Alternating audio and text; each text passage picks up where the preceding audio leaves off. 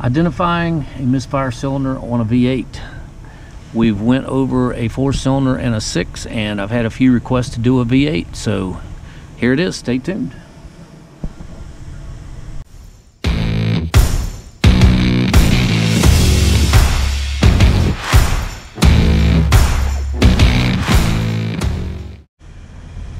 I get a lot of questions asked about how to ID a cylinder on a V8 that has a misfire, so I just want to show you guys this screen. This truck doesn't have any problems, but I'm going to use the scan tool, and we're going to kill, let's say, number 3. And hit start. And we just killed 3. And you can see the lower pulse here. I've got a sync on number 2. We're going to go over this more and more, but I just wanted to show you live what cylinder I'm killing. And I'll save this file, and we'll do one more. Hang on.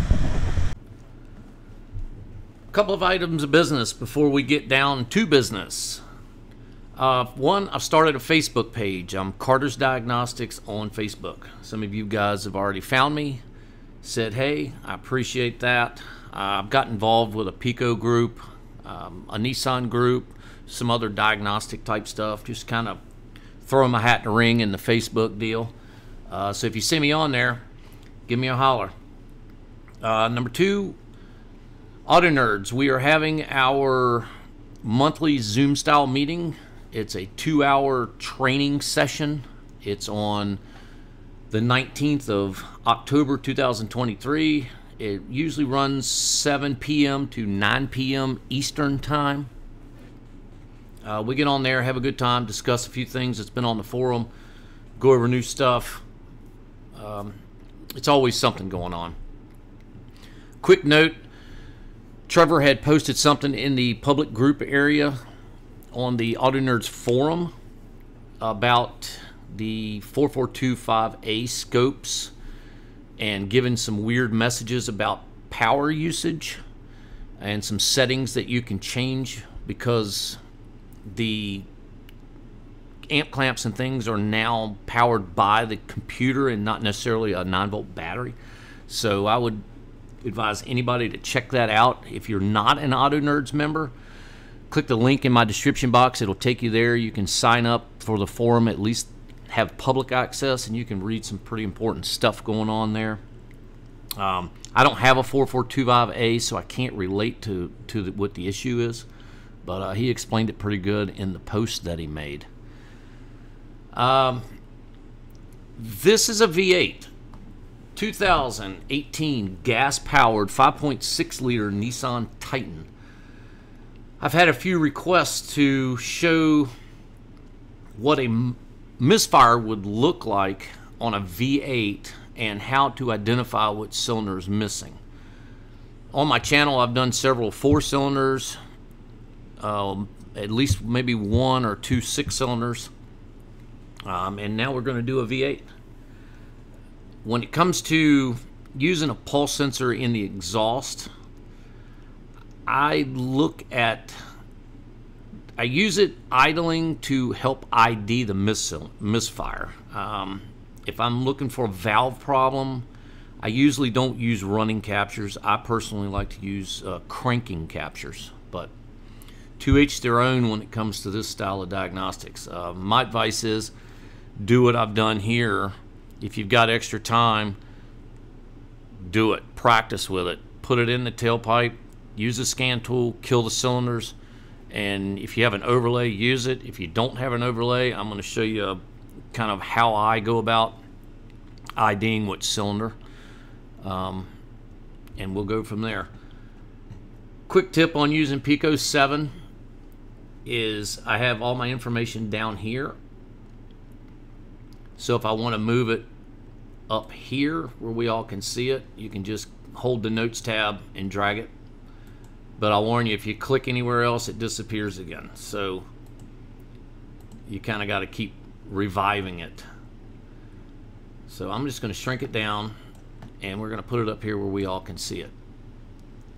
Now it's probably going to disappear because I'm going to pull some phase rulers out. So let's get started with the phase ruler. Let's turn them on.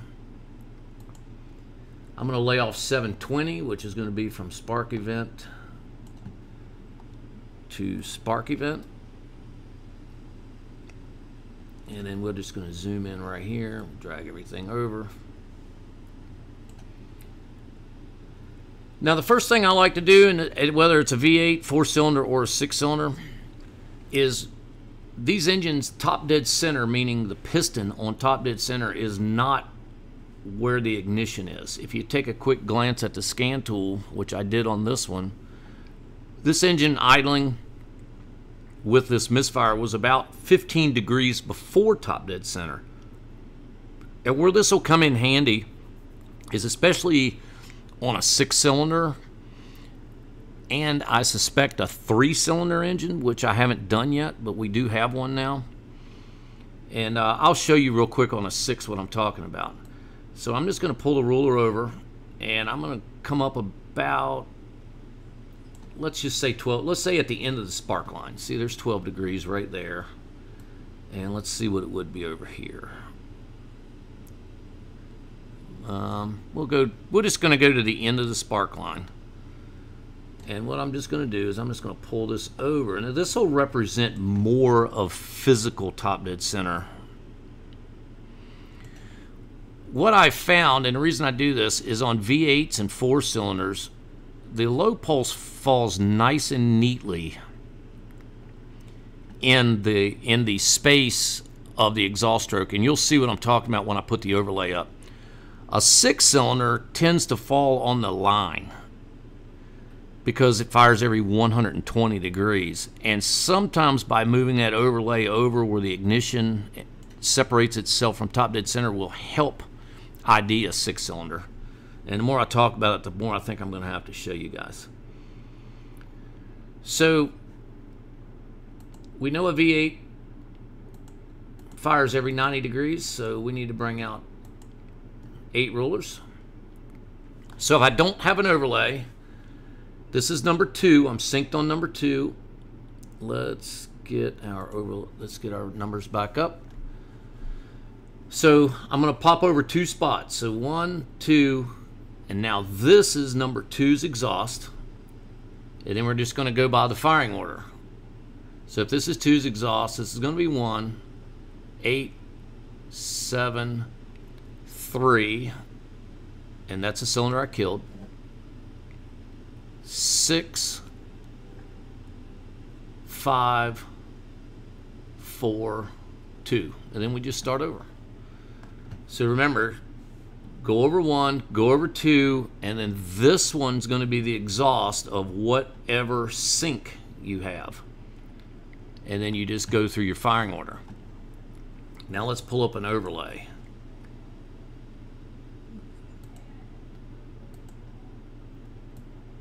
So what I'm going to do is I'm just going to line it up there, and we're just going to stretch it out a little bit right there. And we can see right here the low pulse falls right nice and neat right in number 3. Pretty cool. This is just the way I do it. Some guys have a different style. Some guys will come over to the middle and then back up a few. Whatever works. What I want you guys to do is, if you have spare time, practice this stuff. This vehicle had no problems as far as misfiring. I induced the misfire. Now I'm getting a good feel, a good realistic feel of what a misfire would look like if this thing were sitting in my bay. Because Lord knows, with iridium plugs that I have experience with are not good. Nissan has coil problems.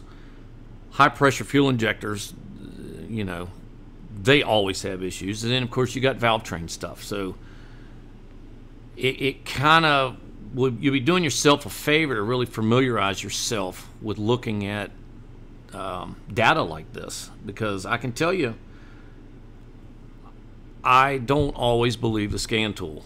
The scan tool can be wrong. You're taking a crankshaft sensor, you're inputting that into a box. This box is processing information and spitting out trouble codes. Usually by the time I get a car for a misfire, it has had everything under the sun put on it. So the first place I start is to make sure we're chasing the correct cylinder. This is raw data. I'm not relying on any machine or any box to spit out a code to me. I'm relying on raw data, deciding for myself what cylinder is misfiring. And that's why I do this sort of testing. So I do have another one prepared, so let's exit out of this, and we're going to do another cylinder, so hang on. Alright, same setup. This time I'm going to use a scan tool, and I'm just going to kill number 5. Monitor start, test start. You can hear the motor die down, and there's our misfire. So I'm going to stop the scope here, and we'll go over this one and check it out. Thanks for watching. So being we're all experts on this, I'm going to roll through this one a little quicker. But I picked this cylinder on purpose because it is right next to the firing event, and it kind of shows you the delay between firing and the bad cylinder. So let's just roll through this one real quick. I've killed number 5, so let's turn our rulers back on. We'll go ahead and pop our 8 back up. Let's lay off our 720 again. Gets kind of small in here. Pull our hand back over. And we've already checked our timing, so I'm going to slide everything over. And we're going to put our firing order back up here where we can see it a little easier.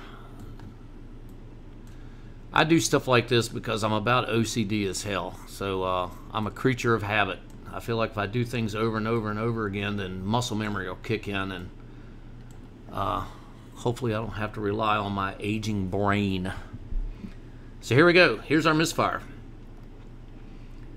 We already know it's number 5, but it kind of shows you the relationship between a firing event and a misfire. You know, you got to think of all the other things that happen before that pulse goes through the head, down through the cats, mid-pipe, and out that tailpipe where the sensor is. So we're going to go over 1, 2. So 2's exhaust. 1, 8, 7, 3, 6, and then 5, which would be here, and then 4 and 2. So there's 5. And if we look at it on our overlay,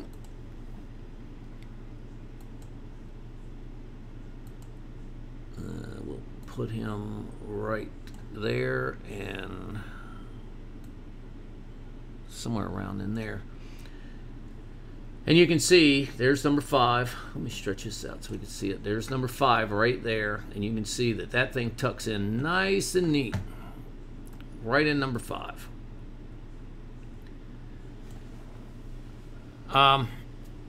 Pretty simple stuff, but it's not so simple if you've never done it and you're trying to learn on a bad car.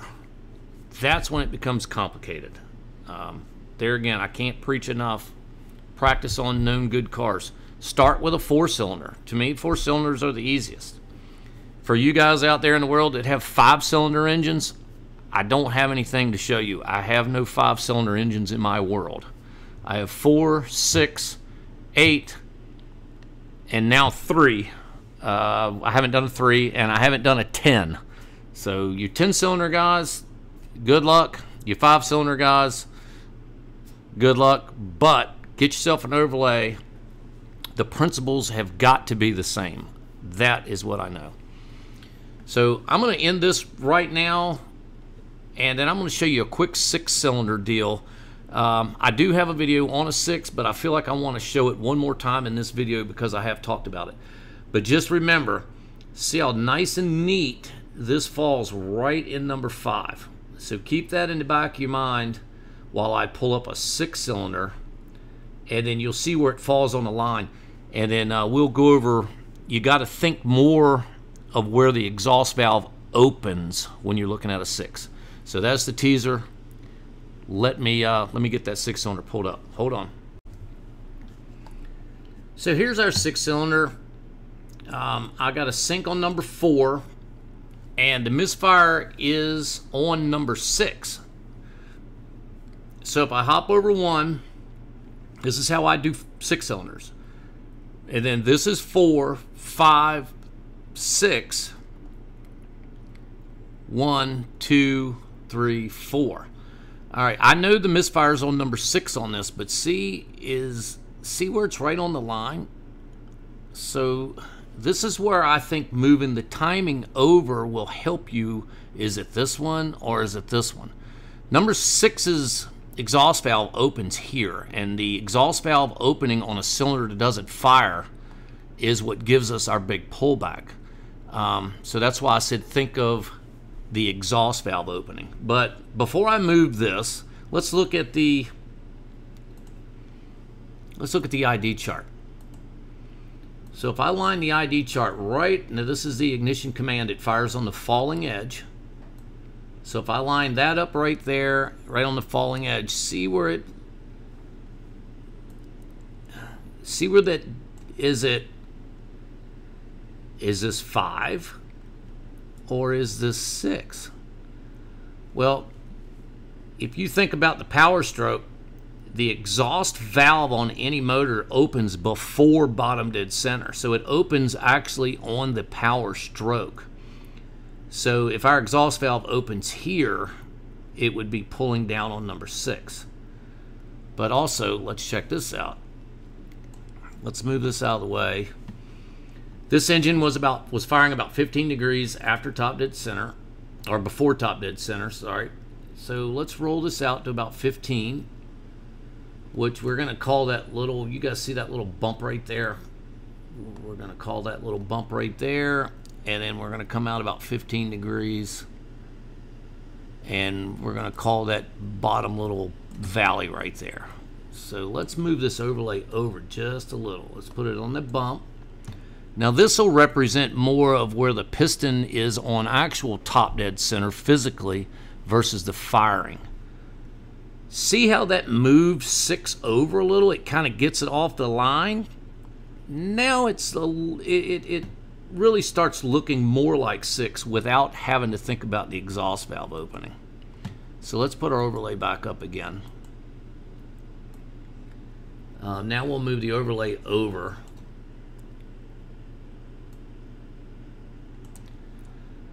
And see right in here, see how 6 is more on the exhaust.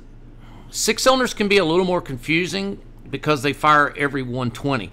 And I've got a feeling, I haven't done a 3 yet, but a 3-cylinder is going to fire, I think, every 240. And I got a feeling that they're going to land in the middle also. I haven't done one, but I might because the 3-cylinders are out there and we're actually having some problems with them. So, but I just wanted to kind of put that out there. But if you think about when the exhaust valve opens and that air rushes into the cylinder, that's when you get that low pulse. So a 6-cylinder is a little different. 4 cylinders and 8 cylinders, they land right nice and neat, no question. 6 cylinders a little more tough. So slide that overlay over, figure out your timing, look at the scan tool, slide that overlay a little bit over to where the ignition timing is. It'll give you a better representation of actual top dead center, and it will help you a little bit with 6-cylinder engines. And that's my advice for that. Thank you guys so much for watching. I appreciate it. And you guys have a good one, and I will see you on the next one.